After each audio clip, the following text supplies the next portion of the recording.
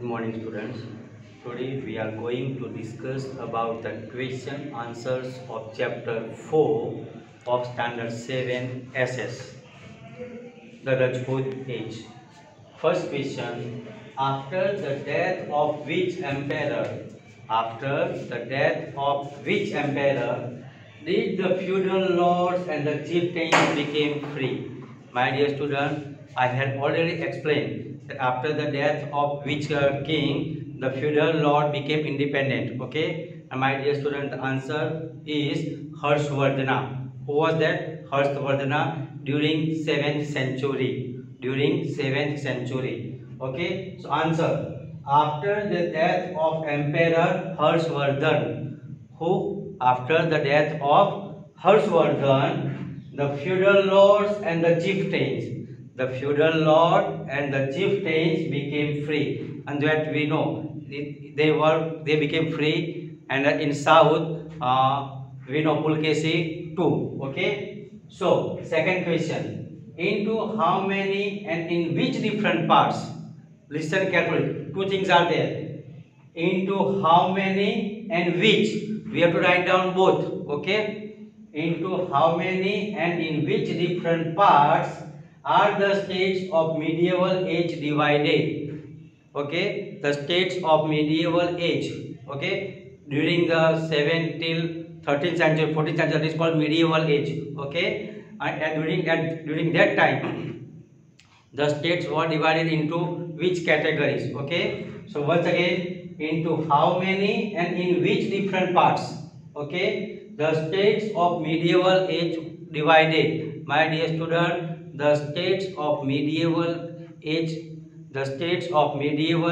were divided into two parts: the states of North India and the states of South India. In North India, who was ruling? Harshvardhana, and in South, Pulkesi too. Got it? So the states of medieval age are divided into two parts, and both are written here: states of North India and the states of South India. In my second video, I wrote Gurjar and Pratihara and Parmar, Pala, Sena, Gohil, then Chauhan. These dynasties were ruling. That already I said. I am going to give question answer for that also. Okay, that we will discuss later on.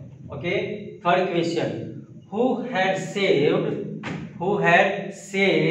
India from the invention of Arabs? When Arabs they wanted to come to India, who stopped Arabs? Okay, and my dear student, we know the rulers of Pratihara. I said na, the rulers of Pratihara. When I explained about the dynasties of North India, I said about Pratihara, and that time I said that the rulers of Pratihara, they saved India from the invention of Arabs.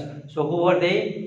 The kings of Pratihara. Okay, answer is here. The kings of Pratihara, dynasty of Kanauj, had saved India from the invention of Arab. Okay. Next question: which were the two main towns during Parmar dynasty? Which were the two main towns, cities? And I have already said that Ujjain and Dharanagari. Ujjain and Dharanagari, they were the two main centers. Okay. So answer is here. The two main towns during Parmar dynasty were Ujjain and Dharanagari. Which were they?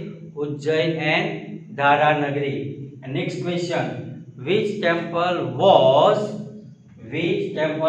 constructed during Pallava dynasty? During Pallava dynasty, and I have already said that Kailash temple of Kanchi. Which one? Kailash temple of Kanchi. It was constructed during Pallava dynasty. Got it? So here, Kailash temple of Kanchi was constructed during Pallava dynasty.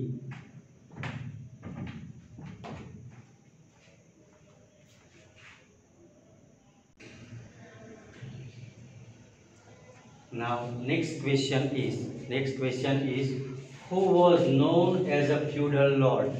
Who was known as a feudal lord. I said after the death of Harshvardhana, the landlords they became free. But who were the landlords?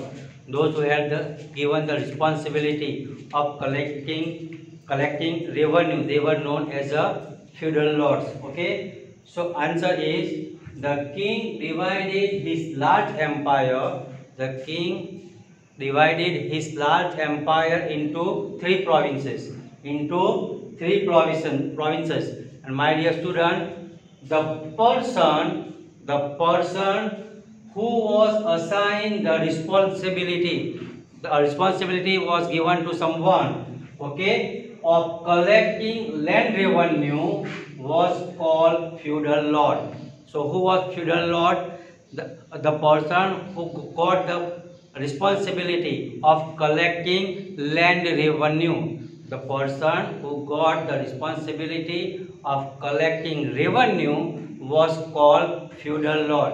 My dear student, once again, the vast empire of the king was divided into three provinces, and the person who got the responsibility, okay, the person who was assigned the responsibility of collecting land revenue was called feudal lord. Got it? Now, next question is, which were the powerful kings of Solanki dynasty in Gujarat? Okay, which powerful kings existed in Solanki dynasty in Gujarat? Who were the main powerful rulers of Solanki dynasty? My dear student, during Rajput age, during 7 to 12, 13th century, okay, Rajput rulers were there in Gujarat. Chawda, after Chawda, Solanki, and after Solanki, Waghela were there. So I am not saying about Chawda or Waghela. Here I have asked about the Solanki kings. Okay, Solanki. So who were the main powerful rulers of Solanki dynasty? My dear student, Mulraj Solanki, Siddharth Jai Singh, Kumar Pal. Okay, they were the most powerful rulers of Solanki dynasty. Answer is here. In Solanki dynasty, powerful kings like Mulraj Solanki. Mulraj means Mulraj Solanki, Kumar Pal, and Siddharth Jai Singh existed in Gujarat. So the most powerful kings of Solanki dynasty were Mulraj Solanki, Siddharth Jai Singh, and Kumar Pal. Next one, who had founded Ajay Meru city? Okay, who had founded Ajay Meru town, and by which name? By which name was that town known afterwards? Today, what we call that city? Okay, and we know King Ajay Pal. Okay, King Ajay Pal, he founded the city Ajay Meru. Okay, so King Ajay Raj, okay, King Ajay Raj had founded Ajay Meru town in 12th century. In 12th century. So who founded? King Ajay Raj. Okay, and later on, we came to know as Ajmer, and Ajmer is a holy place for the Muslims. King Ajay Raj had founded Ajay Meru town, and that town became known as Ajmer later. Today we call it as Ajmer city. Okay.